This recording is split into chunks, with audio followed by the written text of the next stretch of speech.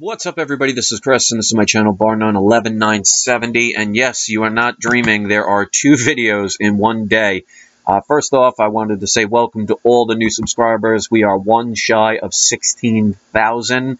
That is amazing. I mean, especially since I haven't made as many videos as I'd like recently. So I thank you for the patience. I'm sure people have been watching plenty of my videos, so thank you for that. One of the things I want to talk about, and I've said this in so many videos, and I was making a discussion with somebody on my Facebook page, Bar911-970, so check that out if you want to like that page. When it comes to perception, what is really good and what is really bad?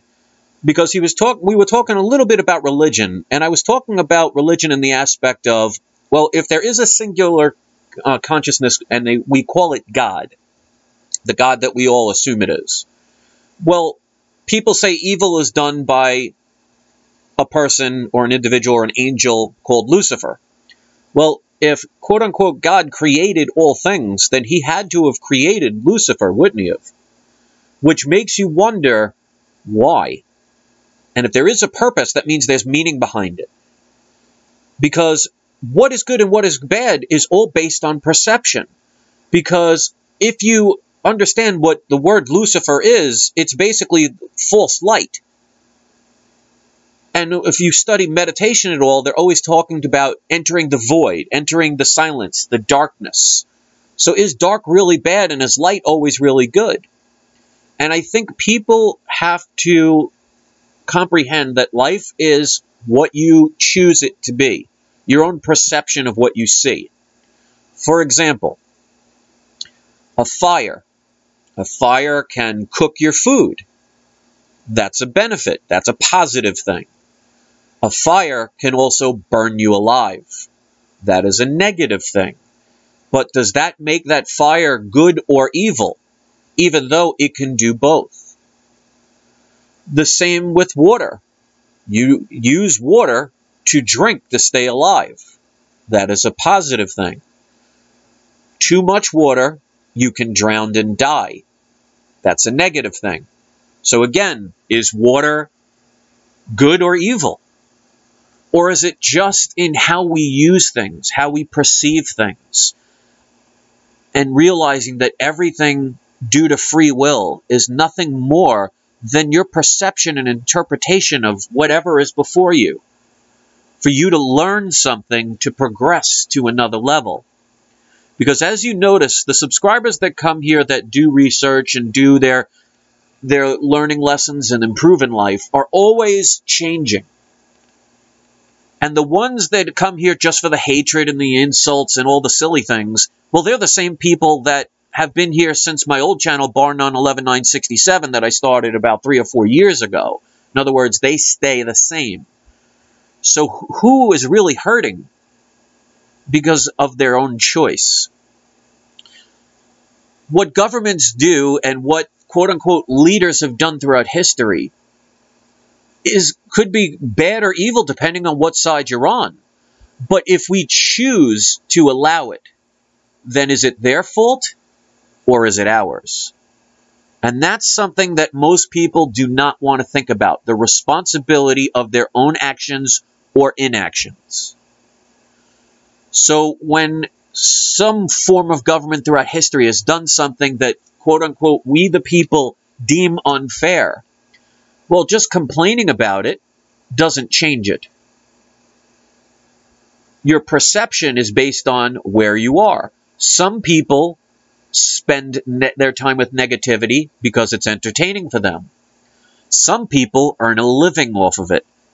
So is it really bad, according to their own perception, to go to somebody else's YouTube channel and try and discredit and insult them repeatedly if they're profiting from it or gaining just a sense of sensibility for themselves? There's always justification in everything that we do.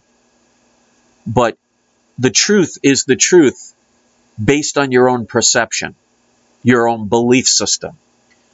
How far you are willing to be programmed based on what other people instill within you. And you become more and more of a follower instead of a leader. So what I think and say may be different from what you think and say, but that doesn't mean my truth is any different from yours, or it's negative or positive. It's just my perception of what I feel is. And when people understand that there really is no good and bad, it's just positive and negative. It's the yin and the yang. It's the opposite. It's all geared towards learning something. When you burn your hand on a stove, complaining about it doesn't change the feeling and the pain and the injury. But it can prevent you, hopefully, to keep yourself from doing it again because you learn from the experience. Again, hopefully. The ones who learn are the ones that grow, that expand, that have variety in their life, that choose to elevate.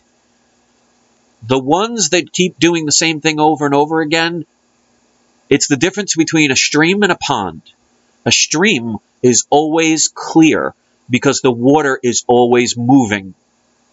A pond tends to be full of guck and cloudy water because it stays stagnant and does not move anywhere.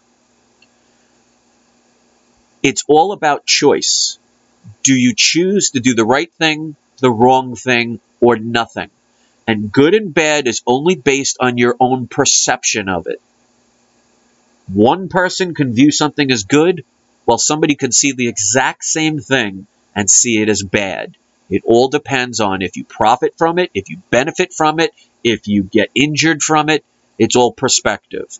Because as much as we hate what the banks and governments are doing, if you're making tons of money off of those people doing the very things that most people are hating, well, you're loving it, aren't you? So is it evil? When somebody calls somebody a traitor, it's based on where they are. If you were, and let's just assume that the Nazis were bad. I've heard so many different things, but that's not what this video is about. Let's just assume, most people assume that they're bad, so we'll just leave it at that for argument's sake. Well, if you decided that the Nazis were bad and you left them to go to the other side, you would be called a traitor, wouldn't you? Well, is traitor a bad thing? Well, not if you're on the side that you just moved to, but it would be a bad thing according to the Nazis. So again, it's all perception. So good and bad is based on what you think about it. And what you do affects where you go. Doing nothing guarantees you go nowhere. Doing something doesn't guarantee it, but at least it gives you the ability to potentially move on. That's all a choice. So if you appreciate these kind of videos, give this a thumbs up and share it and think about it. And think about the good and the evil. God versus Satan. Is it really just all straight good and evil? Or is there more to it on a deeper level? And not everybody's going to ever reach that deeper level. But again, it's based on choice. And I hope you choose to do whatever it is that makes you happy. And also choose to stop the things that you do not like. Because it is in your power to do everything. Just as much as it is to do nothing. This is Chris. This is my channel, Barn on 11970. Thank you for watching. Hit the subscribe button if you haven't. Be our 16,000th subscriber and be a part of this channel. Have a great night.